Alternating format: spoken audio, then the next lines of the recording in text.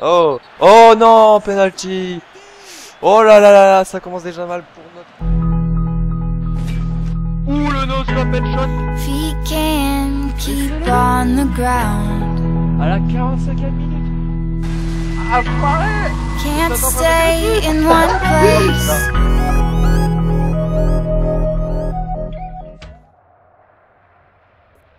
Eh bien, salut à tous et à toutes, c'est Thefrancification, donc pour une nouvelle vidéo. Et oui, donc ça y est, on nous revoilà pour FIFA 13, comme nous faisons avec notre petit planning. FIFA 13 qui est donc de retour pour un petit match en ligne, encore une fois, où c'était bien éclaté la dernière fois. On avait mis quand même 6-2, donc on est bien fait mal aux pauvres joueurs. En espérant que là, par la suite, eh ben, on va continuer à les enchaîner, hein. Il le faut, de toute façon. En tout cas, merci à tous ceux qui avaient suivi le live hier, et je tiens à informer à ceux qui ont loupé le live, ne vous inquiétez pas, la façon je vais changer, je vais pas arrêter de faire, je vais arrêter de faire que les lundis. Je vais essayer de le faire aussi le mercredi et le vendredi, pas tout le temps, hein, précise bien pas tout le temps, mais j'essaierai de le faire un mercredi et vendredi quand je pourrai. Et comme ça, ben, je pourrai jouer avec vous, pour ceux qui sont pas là, par exemple le lundi, ou par exemple mercredi ou vendredi, ben, je le ferai avec vous en même temps que vous. Voilà, donc ça, moi, je vous tiens informé pour les lives. Donc les lives, c'est juste des lives où soit vous participez, soit des moments, ça va être des lives solo comme celui de Skyrim où je demande juste des trucs, si vous avez des trucs à me demander, ben faites-le. En tout cas, il y aura des lives aussi où vous pouvez participer comme Trackmania et puis je pense comme Team Fortress 2, etc. Voilà, des trucs comme ça. Donc voilà. Donc ça, c'était un petit point à parler avant de commencer avant de commencer FIFA 13. Et voici donc sur l'épisode 10, ou non, l'épisode 7. Alors, je dirais le 9, si je ne me trompe pas, hein, si ma mémoire est bonne, l'épisode 9. L'épisode 9 où donc on va devoir jouer encore une fois en ligne et mon équipe n'est toujours pas changée, hein, je vous le dis, hein, j'attends un peu d'avoir quand même pas mal de sous pour pouvoir acheter les joueurs anglais. Et merci d'ailleurs à, excuse-moi pour son nom mais je sais plus, à celui qui m'a conseillé pour Hazard, de Cabaye et tout, donc les joueurs de Premier League. C'est vrai que c'est une très bonne idée et je pense que je m'y pencherai en regardant s'ils sont de ma tactique, s'ils sont pas de ma tactique, et ben, prout, c'est tombé à l'eau. L'idée que t'avais, et au moins on aurait été regardé. Donc c'est parti donc pour le premier match hein, qu'on va faire, parce que là je pense que je vais tourner 2 épisodes simultanément, ce qui fait que ramener plus de contrat, hop on reprend mon petit bébé, oh, faut pas rêver. Et donc voilà, donc on va faire 2 matchs et puis on va ça en espérant qu'on gagne les 2 matchs, parce qu'il faut quand même les gagner. Alors on va devoir remplacer Rémi, pas en forme le pépère. On va aussi mettre attaque en gauche Payet, à la place de Jovinko, vous allez voir Jovinko, je crois que je sais plus si vous l'avez vu, mais il est rapide de chez rapide, et on va pouvoir revenir voir brillant. Ah, qu'est-ce qu'il est brillant. Blague de merde de Spotted de retour, et oui, ça y est, I'm back. Donc on attend quelqu'un qui bug, je crois. On va abandonner parce que là, ça a complètement lagué, j'ai l'impression. Pas trop envie de jouer avec un gars qui ça lag, vous voyez.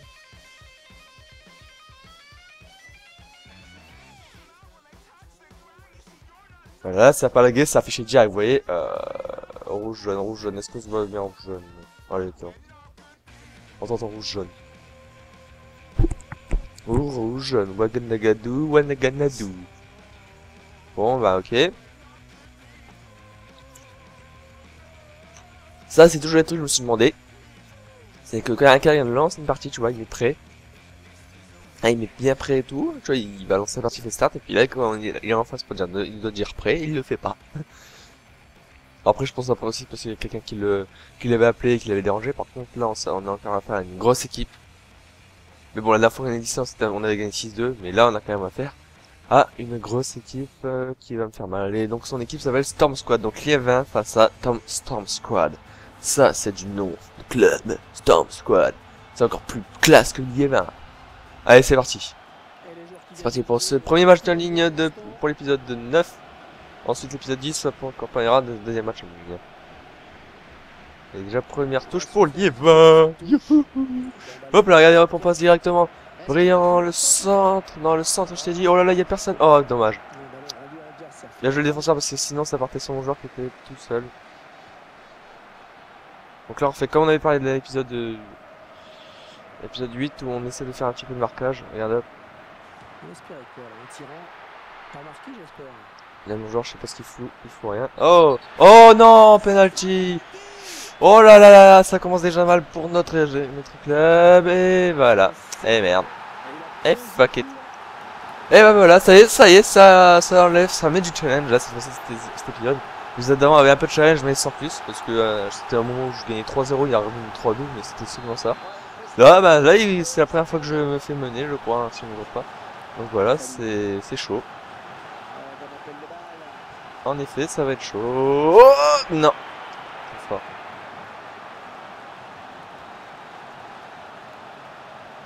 Wow, il a un gros dégagement, son gardien. Allez, Jovinko, il a une superbe vitesse là. Ou pas. Ou pas, ouais. Aïe aïe aïe, ça commence très mal. Franchement, excusez-moi, c'est vraiment défaitiste déjà, mais là il joue bien. Honnêtement. Ouais, des joueurs, ils font n'importe quoi de mon côté. Attention. Oh, je déteste ces joueurs-là. Je déteste ces joueurs qui vont tenter de rentrer dans la surface. Regardez, hop, il regarde pas, c'est tout. Et ouais, voilà. Voilà, c'est ce que je déteste le plus. Hein. Je vous dis honnêtement, je déteste ça. Ça, c'est du... C'est pas du fair... C'est pas que je veux dire c'est du fair play, mais c'est du... Voilà, du solotisme, de chez solotisme, c'est nul à chier. Moi, je trouve que FIFA, c'est un jeu collectif, c'est pas un jeu où tu dois jouer solo, c'est débile. Allez, peut-être une contre-attaque. Eto. Eto, tu l'as vu là en bas, brillant le tir. Et l'arrêt du gardien, superbe arrêt du gardien. Et superbe action de Liévin. Première action dangereuse, hein, si on ne veut pas. Et attention, peut-être à tête. Ouh, le réflexe encore du gardien. Il est chaud là, il est chaud. Hein. Ah, c'est bon, redégagé par la défense, c'est reparti pour lui.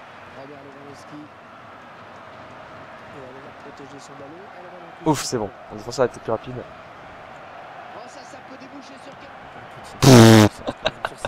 Ah oui, en même temps, c'est mon défenseur, mais qu'est-ce qu'il fout là, lui? Je me disais, merde, c'est quoi ce tir de merde, quoi? En fait, c'est mon défenseur, quoi. Oh là là, il joue un jeu dangereux, quand même, de moi. Regardez! Les balles, elles passent devant, de presque plusieurs fois, je veux dire.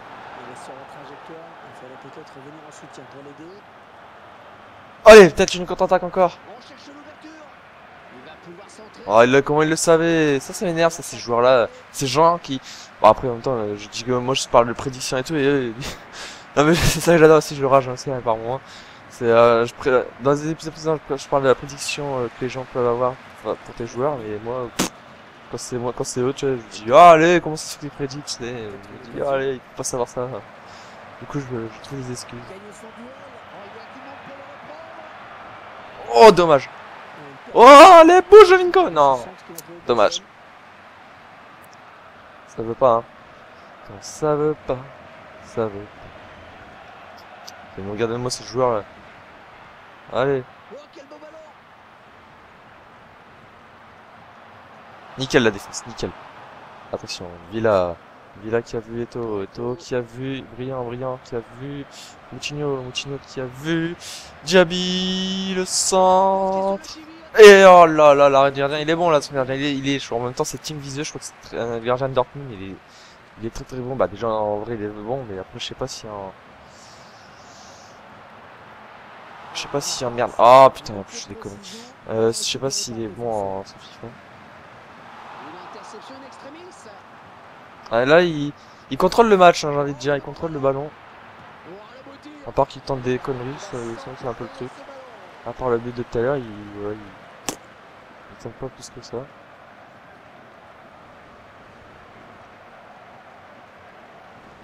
Ah non, purée. Ah oui, magnifique là. Eh ben non, pas magnifique. Je suis en train de foirer toutes mes actions pour l'instant, là c'est grave. C'est grave, docteur? Oui, c'est grave. Et très très grave. Hein. Ouh là là, c'est passé pas loin. Allez, Jimmy Brillant, tu tires! Et ouh! Ouh, les poteaux, il tire! Oh là! Oh, oh! T'es sérieux? Et il est sérieux en plus. Non mais oh là là là là là. Le gardien qui revient juste devant le but pour mettre la tête plongeante là. Et l'oreille du gardien. Oh là là. C'est comment dire. Oh putain. Putain, t'es marqué. Et lui il va mettre le but. Ouf, mon gardien. Oui, j'ai oublié que j'ai encore mon gardien de malade. Celui qui est exceptionnel, qui te fait des arrêts de Miloud. Voilà, c'est bon, dégagé. Désolé pour ces bruitages un peu sordides, un peu pervers, un peu tout ce que vous voulez. Mais il le fallait pour faire ça, voilà. Allez, pousse! Le tir! Arrête. C'est pas fini. Si, c'est fini. Vu que je suis nul, c'est fini. Bien joué, mais pas bien joué. Il fait quoi? Oh! Voilà pourquoi je déteste ces gars-là. Voilà pourquoi je déteste ces gars-là. Regardez, il ne joue même pas perso, il joue pas en carapace, il tire de loin, normal. Bon, je dis pas que c'est pas un mauvais but, mais c'est nul, c'est moche, c'est pourri, c'est dégueulasse de faire ça. C'est comme si tu savais que t'allais marquer. Comme c'est un peu comme dans FIFA. Dans FIFA 0, je sais, attention, ça remonte loin, mais dans FIFA 07 où tu tirais de loin, t'étais sûr de marquer quoi. Et encore une grosse occasion. Hein. Oh purée, mais c'est pas vrai! Non mais il est devant tous les ballons là en fait. Il est devant tous les ballons, regardez! Non! Ah c'est pas fini, c'est pas fini. Allez. Allez bah si. Encore une fois, je foire mon action à la fin. Ah, donc c'est comme dans FIFA 07 où quand tu tires, et fin de la... putain, en plus, fin de la première mi-temps, où quand tu tires, t'as vraiment l'impression que t'es sûr de marquer dès le début. Vous voyez, une zone où tu tires et puis le gardien, elle fait une sorte de feu, tu marques dessus. Bah là c'est pareil, mais ça c'est pour moi pareil. Le gars il sait très bien que quand il tire, il va marquer, tu vois. Moi j'aime pas. Et de moment j'ai retrouvé la mécanique de FIFA 13, de FIFA comme je viens de dire, de FIFA 7, ou FIFA 6, où tu tires dans le milieu, t'es sûr de marquer. Je sais pas pourquoi, mais t'es sûr de marquer. Ok, on va essayer d'espérer de se remonter à cette seconde mi-temps. Où la première mi-temps n'était pas trop catastrophique, hein, juste qu'il était meilleur que nous, honnêtement. Largement meilleur que nous, mais on a eu quelques occasions dangereuses, quelques occasions dangereuses, pas mal quand même. Et malheureusement ça n'a pas payé, et c'est lui qui a le plus de réussite pour l'instant avec ses deux frappes, une de loin et une de près. Alors, par contre toi t'as foiré ton contrôle, ça me plaît pas. Heureusement que le défenseur il est là. Allez toi tu cours. Centre, non, défenseur, attends c'est pas fini. Putain mais non mais Jabi, qu'est-ce que tu fous Jabi? What are you doing man? Bon bah je pense qu'on va... On va jouer. On va tirer, hein. On le connaît maintenant.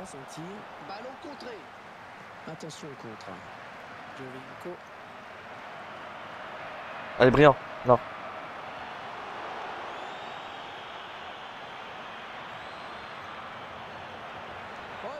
Jabi. Oh non, contre Uchi ou il a complètement loupé. Je crois que ouais, il a complètement loupé. C'est bien ce que je pensais. Il a complètement loupé, sadique là.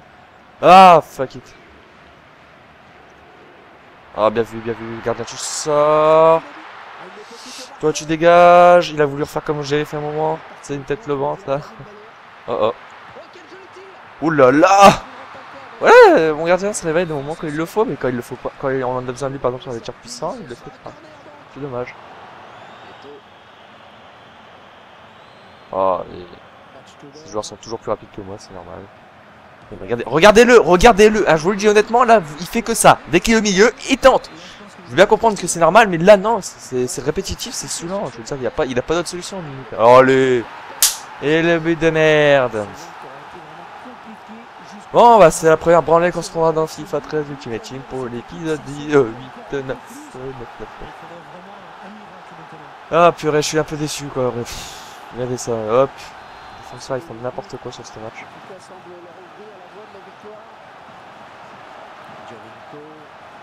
Elle est brillant. Je vais essayer de marquer au moins le but de l'honneur. Pourquoi? Si tu retentes au milieu, je te jure, je te défonce ta race sur un commentaire. Regardez ça, je suis sûr qu'il va retenter. Est-ce qu'on était mieux placé au bord du terrain pour nous dire si sa blessure est grave ou pas? Écoutez, c'est la cuisse qui sent. Eh ben allez, voilà le premier but de Liévin à la 64e minute, donc on a peut-être encore des chances, excusez-moi. J'ai un peu eu du cul, mais bon, on dira rien, il a mis aussi un peu de rencontre tout à l'heure. Mais... Ah, c'est la façon de dribble.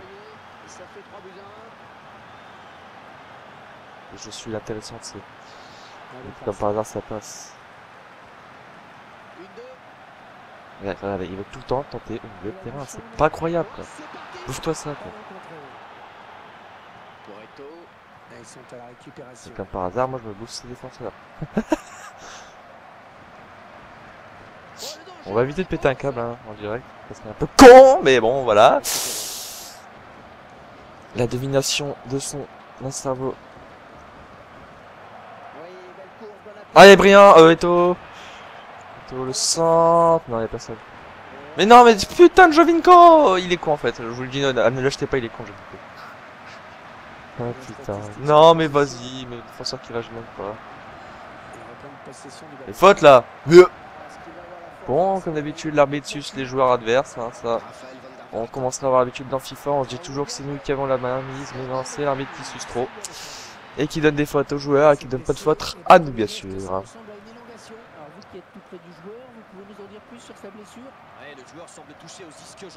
Allez, ça c'est une contre-attaque, ça. Ça c'est une contre-attaque. Mais à chaque fois il l'a fait en haut, putain. Je veux dire, c'est corner, mais c'est pour Samuel Eto'o que je l'ai fait, mais il l'a fait tout en haut. Oh merde. Hein. On va jamais y arriver. Attention, peut-être le corner de la dernière chance. La tête. Non, à côté, complètement à côté. Dommage. Le tir. Oh là là, on a du cul. On a du cul. On a encore environ 14 minutes pour marquer. Youhou! Je suis en train de reprendre forme, de reprendre vie, comme on pourrait dire ça. Heureusement qu'il a fait cette erreur, ça peut me permettre de revenir et peut-être même de gagner. Attention, on garde l'espoir. Restez là, restez accrochés. On peut toujours gagner. Et ça, je peux vous jurer que oui. J'ai déjà vu des scénarios comme ça. Regardez, il commence même à se demander, oh putain, qu'est-ce que j'ai fait comme connerie? Je vais me faire tuer par ma maman, gros! Attention, là, il a voulu faire l'autre, là. Non, il va toujours tenter mieux. Vous voyez, regardez ce magnifique joueur qui sait jouer, hein, qui joue à FIFA en jouant comme milieu, tu sais, il va tirer au milieu et puis basta, hein, c'est sa vie, c'est FIFA. Ah oh oui, bien vu, dommage. Pas fini encore. Oh, le gardien, bien joué, gardien.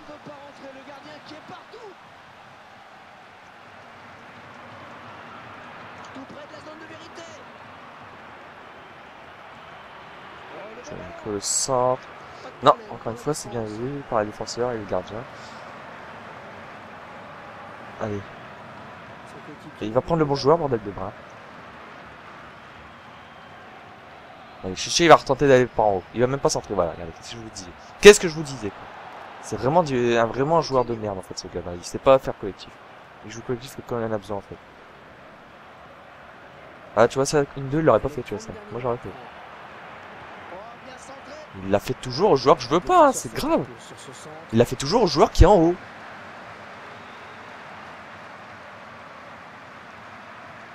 Ah, il passe mes joueurs tranquilles, je te dis rien, allez, hop.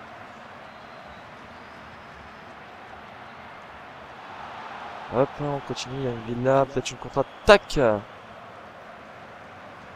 Ah oui, peut-être, ouais. Allez, toi, tu gardes le ballon, je te dis non, défenseur, salope. Petite salope, va. Ah, peut-être, attendez. Ouais, bah non. Attendez, pas du tout. Il va centrer. Oh, joli centre, ça peut finir au fond. Laisse-le en corner, yes. On a une chance en corner. Je sais très bien qu'on a toujours des chances en corner. Ce José il est super bon. Et attention, la tête. Non, corner encore, s'il te plaît. Dis-moi corner, s'il te plaît. Non. T'aurais pu laisser un corner. Sadique d'arbitre.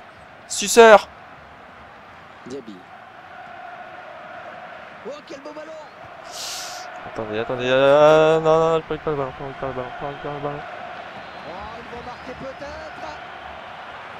Eh ben, on va perdre le ballon. Ne siffle pas la fin, toi, l'arbitre. Je te jure, je te tue. Eux, tu les as peut-être sucés, mais moi, je te tue. Ça va être plus marrant. Eh ben, encore corner. On sent la pression sur ce corner, ils peuvent égaliser. Allez, peut-être l'égalisation. Oh là là! Oh l'arrêt du gardien magnifique! Oh, je dirais rien, mais là il est magnifique. Oh, sauvetage de Philly! Eh bah oui, il va garder le temps là. Il va... Ah, regardez. Ah, sadique, espèce de sale grosse sadique de chez sadique. Et voilà, fin du match. C'est dommage, c'est la première défaite. Après, bien sûr, non, je crois que c'est la première défaite de ma vie, de tous mes épisodes, parce que Dortmund j'ai fait le match nul. Et bah voilà, la première défaite, et ça fait mal. Excusez-moi pour ces petits moments de rage, mais c'est vrai que ça fait mal, quoi. Je veux dire, c'est pas mérité. Le gars a mis 2 buts, comment dire, chanceux, hein. Après, moi, c'est sûr, j'en mets un aussi, hein, je suis d'accord avec vous. Je veux dire, j'ai quand même beaucoup largement plus d'occasions en première période, qui fait que j'avais largement la possibilité de faire quelque chose. Alors je regardais si on peut être encore champion, hein. Je regarde donc 13, 16, 19, 21. Ah oui, bah en gros on peut toujours être champion. Le seul truc maintenant, c'est que c'est comme dans des épisodes d'avant, c'est-à-dire qu'il faut faire aucun échec. On avait le droit à cet échec-là, maintenant on n'a plus le droit. Donc maintenant, moi je vous dis de mettre un max de j'aime, hein. Comme ça fait toujours un petit plaisir pour voir ceux qui aiment et ceux qui n'aiment pas, comme d'habitude. N'hésitez pas aussi à commenter, hein, comme d'habitude. Que je sache ce que vous en pensez, si vous avez des conseils, si vous avez des avis, si vous pensez que la rage ça suffit pas. Vous voyez la petite rage de Thefrancification, mais non, je pense que ça suffira pas. Et puis n'hésitez pas à vous abonner si ce n'est pas encore fait, pour ceux qui regarderaient cette vidéo maintenant. Moi je vous dis à plus et à la prochaine, donc pour de nouvelles aventures. Allez, ciao!